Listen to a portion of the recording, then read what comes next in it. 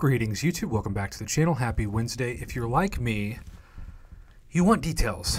You want reward details. You want to know, okay, what if I spend however many units it takes to do this?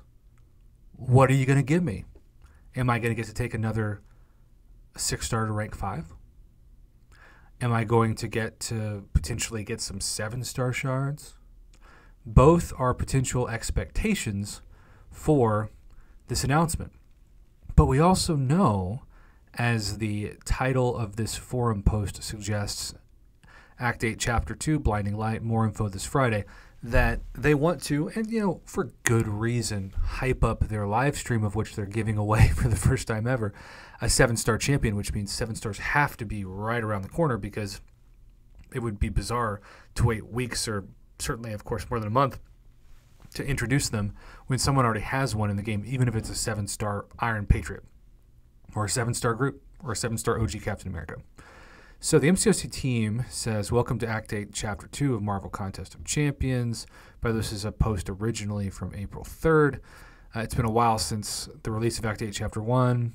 We were overjoyed to see so many summoners enjoying the start of Act 8, continuing the saga. Chapter 2 has more of what folks liked about Chapter 1. New quest nodes, custom bosses, exciting rewards. Now, exciting rewards are really exciting when we know about them, right?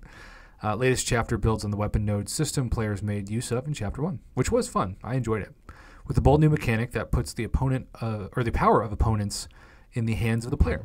So without further ado, here's the lowdown on the skinny behind Act 8, Chapter 2, Blinding Light, which of course definitely sounds like a modern pop hit. Book 2 content follows a specific structure. One act composed of 4 chapters. Each chapter consists of 6 quests. Each quest is composed of 6 paths with 6 encounter per path, 3 final bosses, 1 to 3 choice nodes found just before fighting the final bosses. Choice nodes return to give players a chance to swap out a non-knocked out 5 or 6-star champion for another in their roster. Now my question is, will 7-star champions be allowed in 8.2, or is this still 5 or 6-star champions? Because it does not state specifically in these details that you can swap in a non-knocked out 7-star champion. Maybe that's just a typo, or maybe they're not going to allow content. Now, for the record, a 7-star Iron package is going to be nothing compared to a rank 4, rank 5, 6-star Hercules, Ghost, Kitty Pryde, heck, even Corvus. So many of the top champs. Kingpin, Apocalypse, you name it. We go on and on. Cosmic Ghost Rider. But with that being said, it's still interesting that we have the 7-star hype, but they haven't included that language in the post. The freshly swapped in champion will enter the quest at full health and ready to rumble. Summoners will find these choice nodes after the final path fight, but just before the final bosses, giving players a chance to swap in a champion better suited for the challenges these bosses present. I love that. It's one of the most pro-player fair things they've done. So glad it's back. Each quest consists of 6 paths with an average of 23 nodes per path. Each path also contains 6 fights plus the final boss. I think that's the perfect amount, especially for building up Hercules on right paths. So I appreciate that. Total cost of completion, 414 energy. Exploration, 2,484 energy. Before we start talking about the new nodes in Chapter 2, it's important to mention the global nodes in every quest intended to empower champions.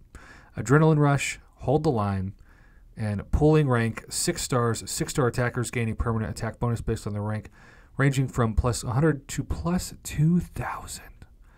Dang you lucky 6-star Hercules rank 5 owners. Double-Edged Sword. Story quest content likes to bring interesting new challenges to our summoners, and Act 8 will be no exception. Using what we've learned from nodes in Act 7, we've come up with some set of effects and mechanics that aim to offer the engaging gameplay we strive for without overloading or alienating our summoners. We'll see. Sometimes they're still pretty good about that. Like the opening of Act 8, Chapter 2 will feature weapon nodes. Weapon nodes are special buff nodes that give the defender a unique and dangerous beneficial ability, which itself is nothing new. What sets weapon nodes apart from regular old buff nodes is the addition of disarm and unarmed nodes. Disarm nodes allow attackers to disable weapon nodes on defenders by performing certain actions such as well-timed blocks, wall knockdowns, or intercepting. Once disarmed, the weapon node will go on a cooldown for a short period of time before reactivating. When a weapon node is disarmed, any effects gained or inflicted by it will be removed from both the attacker and the defender.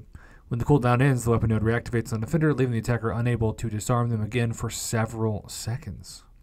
Unarmed nodes allow attackers to deal a huge amount of extra damage while the defender is disarmed and the weapon node is on cooldown. Unarmed nodes are looking for specific effects or attacks to increase the attacker's damage, such as throwing special ones, inflicting damaging debuffs, or striking the defender's block, which also means Valkyrie could be very valuable in 8.2, and Corvus.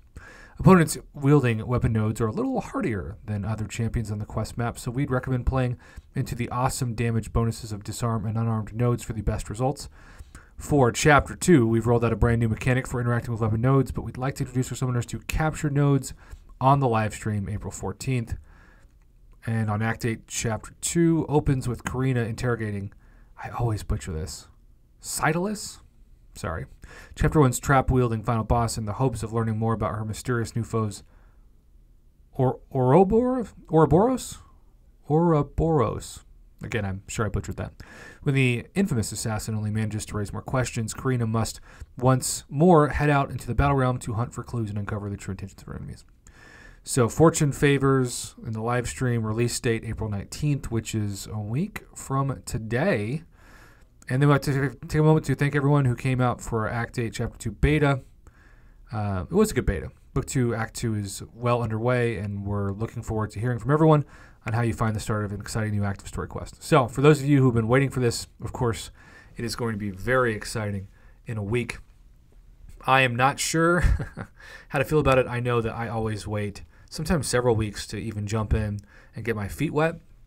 That might be the case again. I'll clear event quest content first. We'll see. Either way, exciting news, exciting information, just a lot of hype waiting for the live stream, and 7 stars. We still don't know if they're going to be allowed, even if they're available in 8.2. I would imagine so, though, right? Like, wouldn't that be weird to not let them in? Maybe it's just a typo or a information setback for this post. Either way, let me know your thoughts on this. Thanks for the feedback.